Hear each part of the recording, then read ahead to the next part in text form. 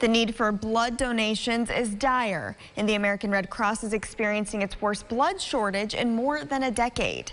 Tonight, News Channel 9's Adrian Smith shares the story behind a life-saving blood transfusion that proves every donation counts.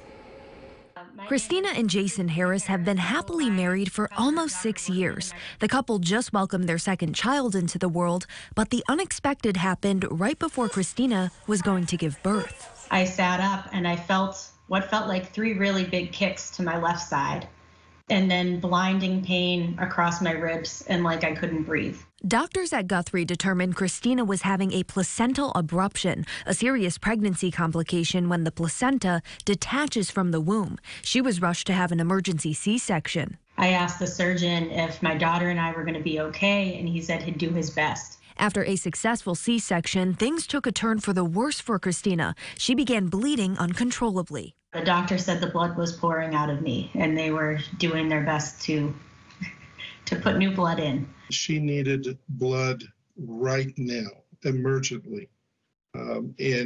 Fortunately, we had blood products available in the blood bank. She received what we call a massive transfusion. After 2 more emergency procedures, Christina wound up receiving a total of 33 units of blood. As far as I know, that's 33 people that took time out of their day to give of themselves. And without any one of those people, I don't know that I would be here.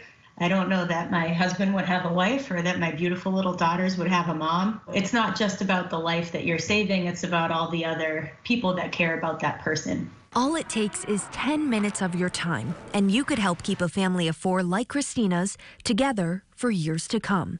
Adrian Smith, News Channel 9. We're happy to report both Christina and baby Ava are healthy. A blood transfusion like hers can only save a life if there's enough blood available. If you're interested in donating, we'll show you how to at localsyr.com.